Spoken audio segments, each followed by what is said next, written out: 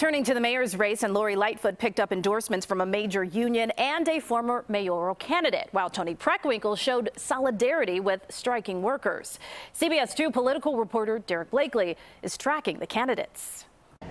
Lori Lightfoot donned a hard hat as she accepted support from Chicago's 20,000 union laborers. We're supporting Lori Lightfoot because she supports workers and the middle class. And Lightfoot acknowledged she's feeling momentum.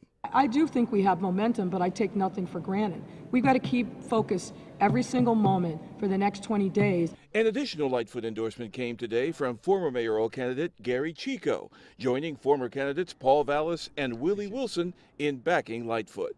We've got to build hope and innovation all over the city, and I'm proud of the endorsements that we have received. And not surprisingly, money has followed that momentum. During the first round of the mayoral race, Toni Preckwinkle far outraised Lightfoot. But since March 8th, the roles have reversed. Lightfoot has raised $676,000, including $100,000 from sources linked to the Wirtz family, owners of the Blackhawks, another $100,000 from financier John Canning, and $50,000 from Craig Duchessois, part of the family that owns Arlington Racetrack. By contrast, Preckwinkle has raised $329,000, with labor unions the biggest contributors at $135,000. Lester, I'm chairman of the negotiating committee of the Chicago Symphony Orchestra musicians. And welcome. Thank you for being here.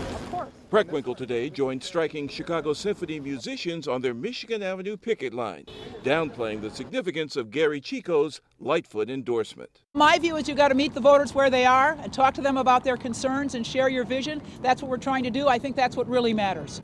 So what's the state of the race with 19 days to go? There is one small new snapshot from the North Side 2nd Ward. A poll done for Alderman Brian Hopkins shows Lightfoot at 68%, Preckwinkle at 20%.